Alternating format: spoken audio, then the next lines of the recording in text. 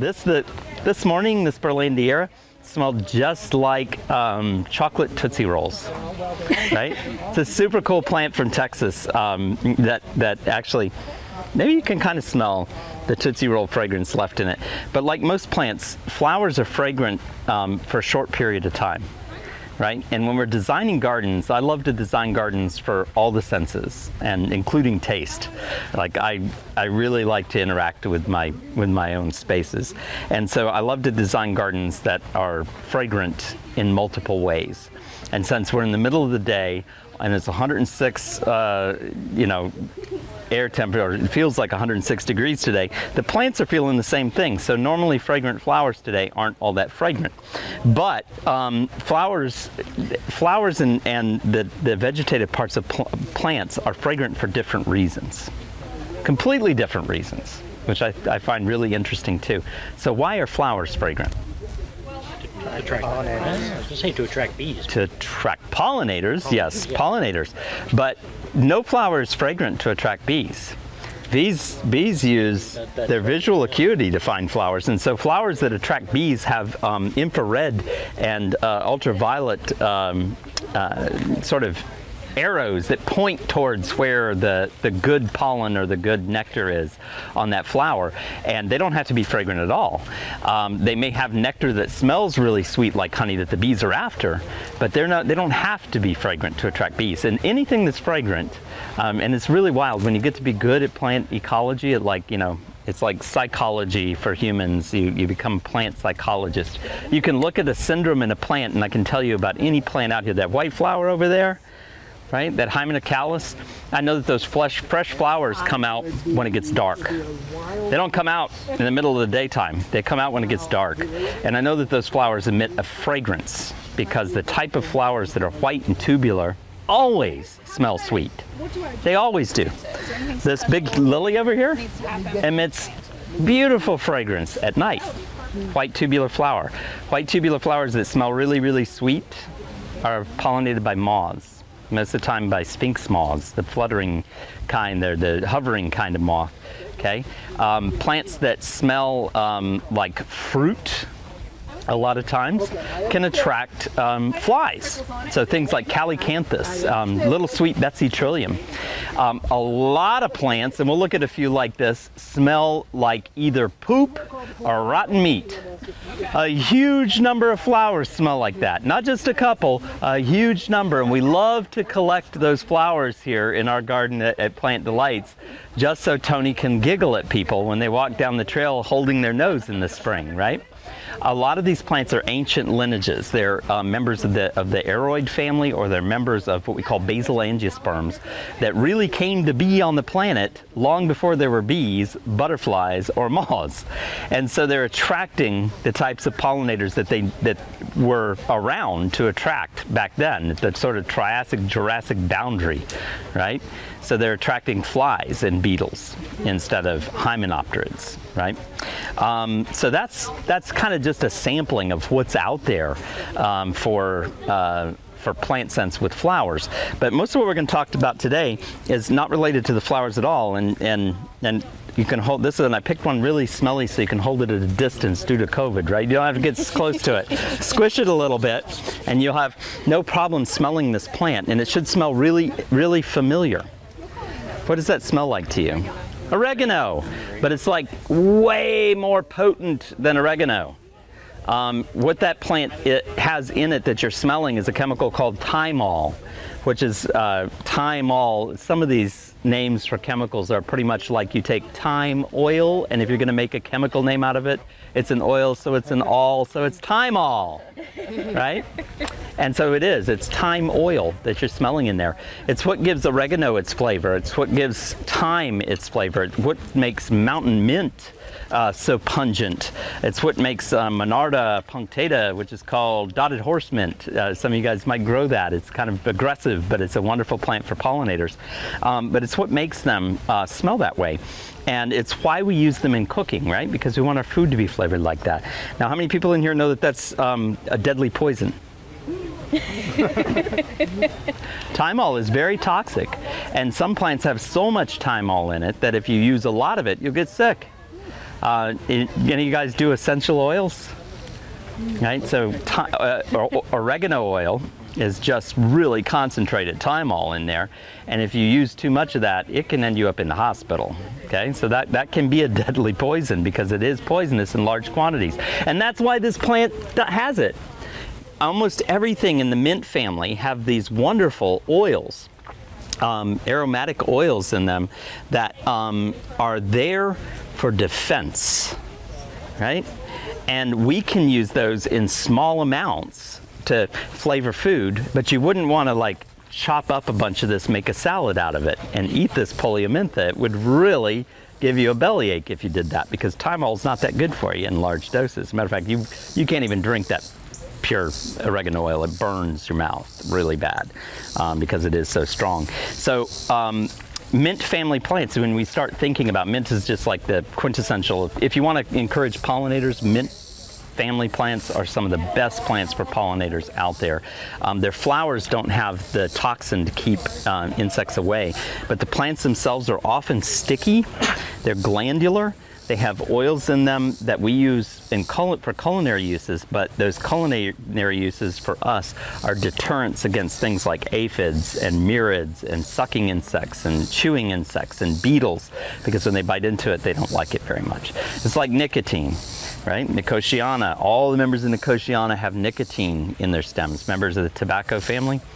And the nicotine is there not so somebody can smoke a Winston like Fred Flintstone used to do. Anybody old enough to remember when they had cigarette commercials on the cartoons? They did. It was crazy. They did. Fred would be like, hey, Barney, you want a Winston, the smooth flavor of Winston. So I always think about that when I think about somebody smoking a cigarette. Yeah, it's not there for that. It's the nicotine is a natural insect repellent insecticide.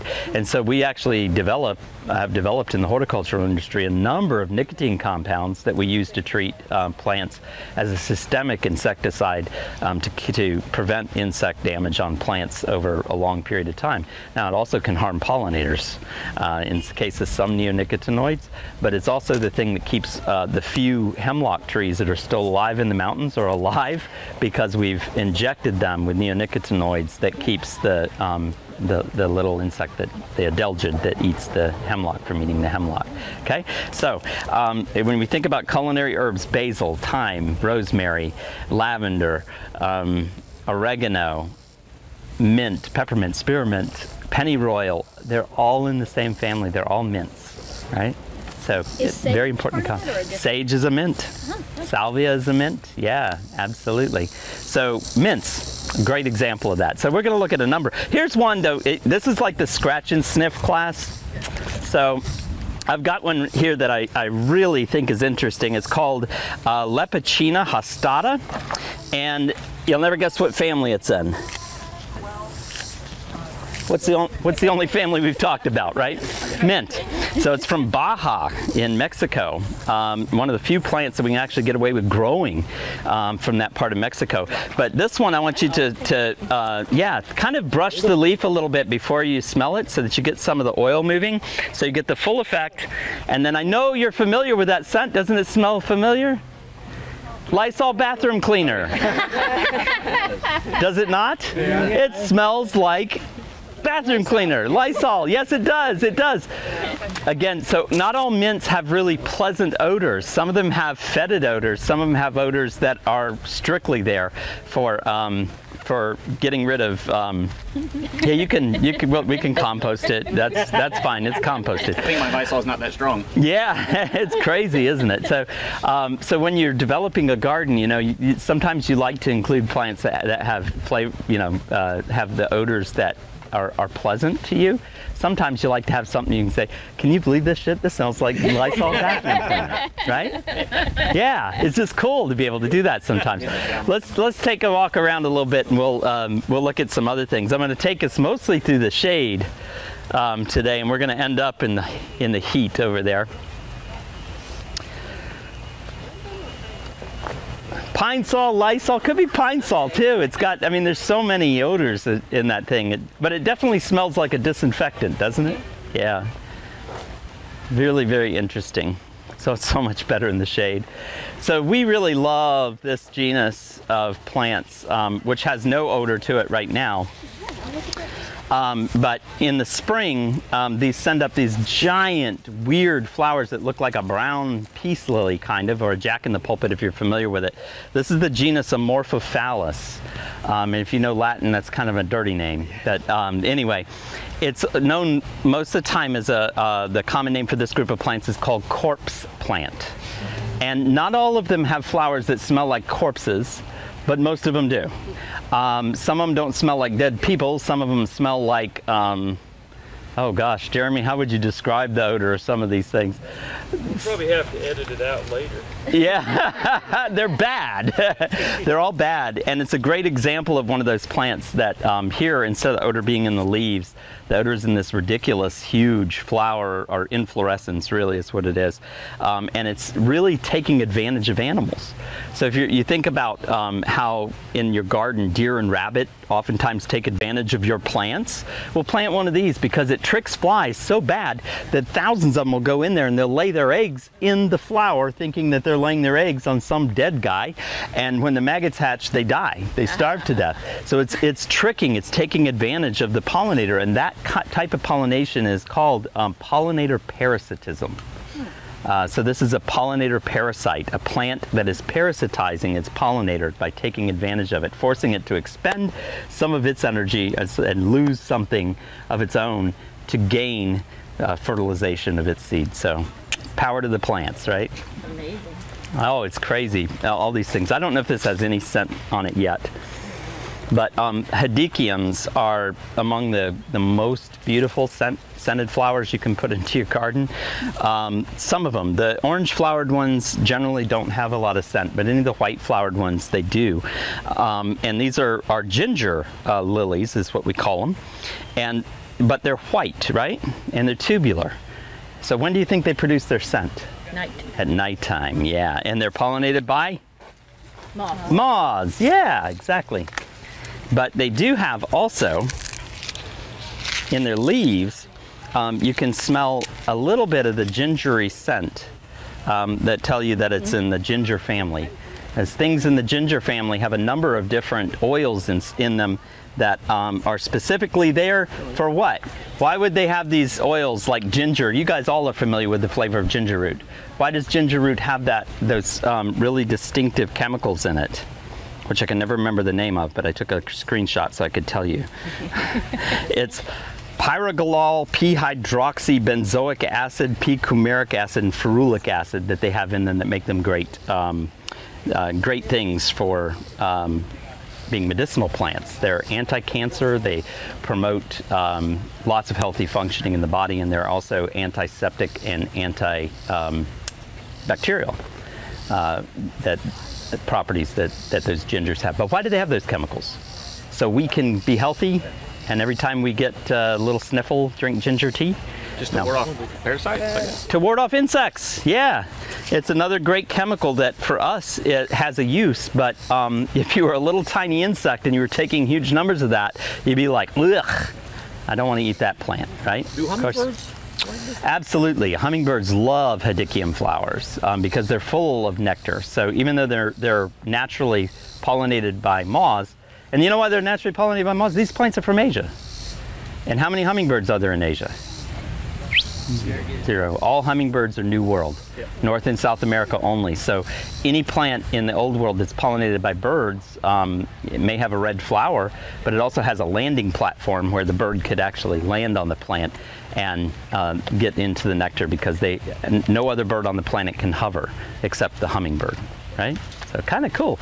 Lilies all smell really nice and spicy, right? And a lily is a really good example of a plant that is lots of nectar, smells really good, smells really spicy, and it tries to attract butterflies. So not a night flowering thing. Has lots of scent during the day, and in the case of most of our lilies that are native, they're pollinated primarily by swallowtails. The swallowtail butterflies got big enough wings to hit these anthers out here and transfer that onto the stigma. But with these little skipper butterflies, the silver spotted skipper that's just popping around right there. I know, they're the one butterfly that says, I'm so ugly, nobody wants to catch me, so I don't care, I'll just hang out here. But they're too small to effectively pollinate that plant. They just simply land on the flower and steal the nectar, right? So, interesting stuff. All right, there is a gingerbread myoga around here somewhere. Where is that myoga? Jeez whiz. There you go. Gingerbread myoga. So this is a very interesting plant to me. And if I got any really brave folk in the audience here, well, you're welcome to try this. I'll show you, I'll prove to you that it's not trying to poison you. But this is the flower spike, the inflorescence developing of a gingerbread myoga. So gingerbread is the genus of ginger, okay? And so gingerbread should smell like ginger. And when you crush it and smell it, this is a true gingerbread, just like Gingerbread officinale. It does smell just like ginger. But in Japan, what they will do is slice these flower buds and they eat them fresh. So you slice it up and you make a salad, sometimes mixed with cucumber, a little sesame oil, and a little bit of soy sauce. And it's quite interesting and wonderful. So if anybody's really brave, I'll pull off all the stinky brown spots on it. But you can try it. It's got a very unusual flavor. If you want to pick a piece and try it, you're welcome to. But that gingery odor that it has is in the leaves. It's in that, and it's there to protect it against herbivory, right? There to protect it against getting eaten. That's what I mean by sensory garden. I walk through the garden, I pick things, I eat it. It's not bad. It has just a slight ginger, not really hot, very mild, but very distinctive. Some people say it has a taste of cilantro. And after you chew on it a little while, you might get that cilantro-y taste to it as well. Well, let's go look at some really stinky ones. We got all the good ones out of the way? Yeah, all the good ones are gone, so.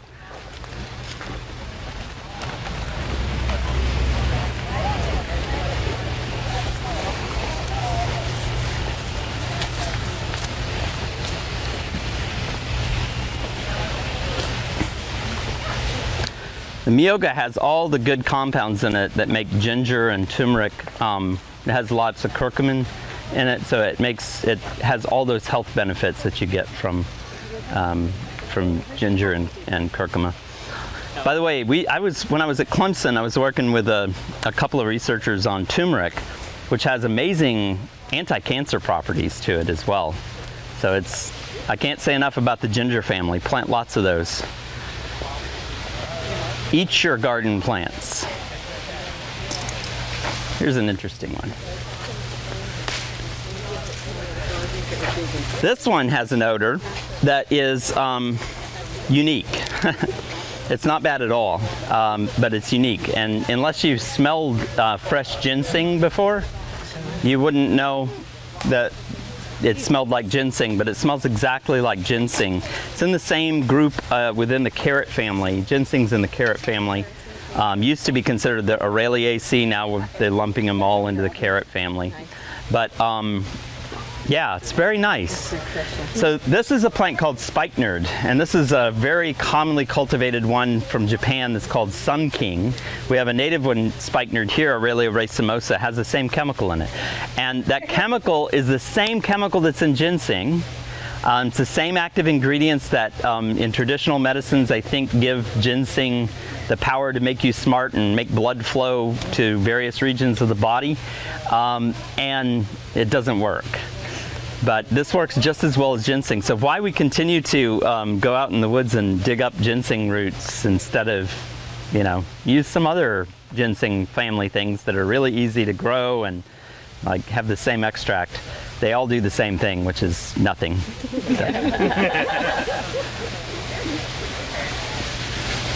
But it's an interesting odor, isn't it? You can start to figure out families of plants just by the types of odors that they have. Everything in the citrus family smells like citrus. Everything in the in the ginger family has a little bit of gingery odor to it.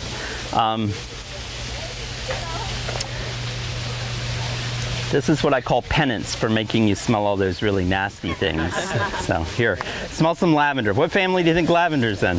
Mint. Mint family, Lovely. right? Anything that we think, oh, that's such a pleasant odor, probably in the mint family.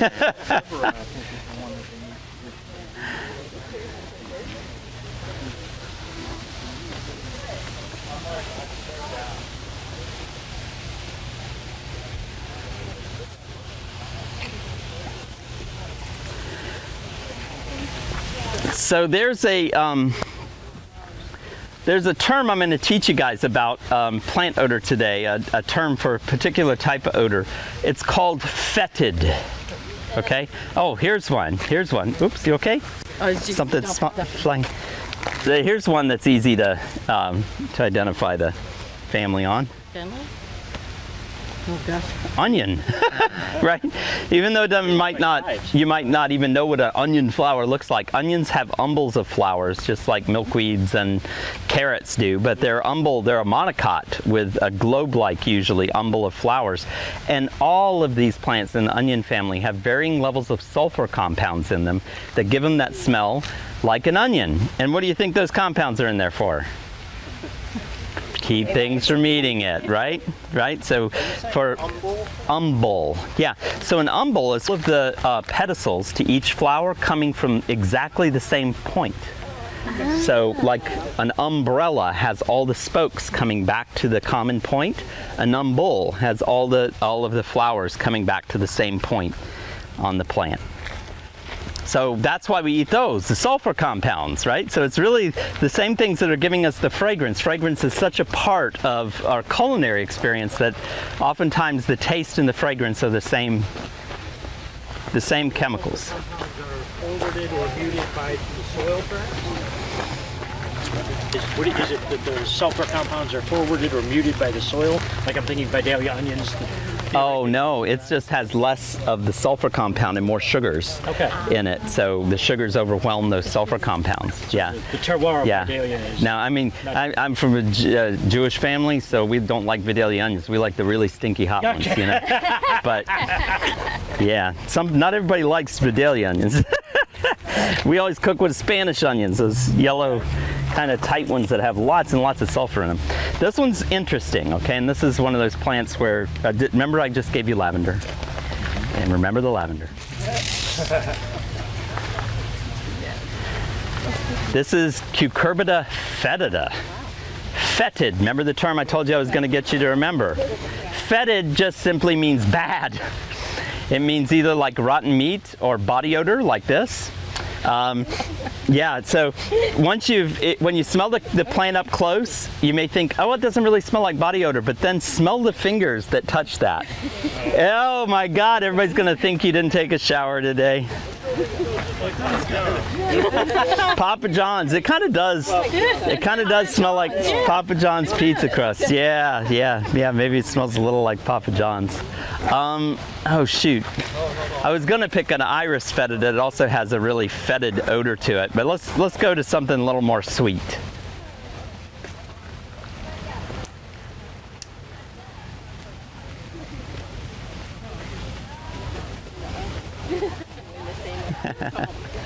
Oh, this one's an interesting one. Let's look at this one. Almost forgot. So these flowers on this plant, this is Cestrum parkii, okay? It's from Chile, and it's called like Chilean bush jasmine, or Cestrum is what we call it. But the flowers smell incredibly sweet at night. This is another moth-pollinated species, so at night they smell incredibly sweet, but they have no odor during the day. But what I want you to smell is the leaf, and think Jif or Peter Pan. Oh wow. Oh my goodness, really? Smells just like peanut butter, doesn't it? Isn't that crazy? Wow. Yeah, so this plant is in the same family as tobacco. There's a jelly. But those chemicals that make it smell like peanut butter, guess why they're there? Protect the plant from herbivory. Again, something that may smell good to some people unless you don't like peanut butter.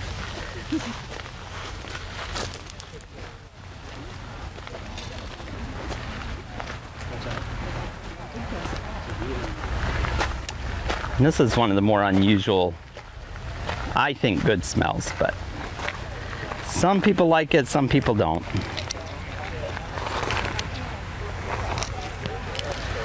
So sage is now in the genus Salvia. So many things are in the genus Salvia now. Salvia are all mints, and this one has so much oil in it. It's native to the deserts of central Mexico, and it has so much oil in it that you won't have any problem feeling it. This is Salvia darcii. And you can smell, it's a very unusual smell, but salvias all have unusual minty smells that are complex. That's why sage, we cook with it with things like meats, like lamb and those types of meats, is to give them the complex flavor to complement their already complex greasiness of lamb.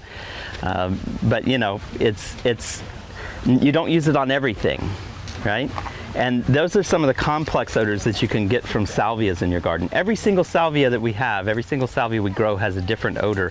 This one, I think, is the coolest to me. That one can raise your blood pressure. That Salvia darcii? Or sage in general. Oh, sage in general, kid. Yeah, and chemical so what you do is you put some of the miyoga in there because that actually lowers blood pressure. It also is an insulin, it stimulates insulin processing, so it's good for diabetics too. So you can just put miyoga in with your sage and you've corrected everything, right?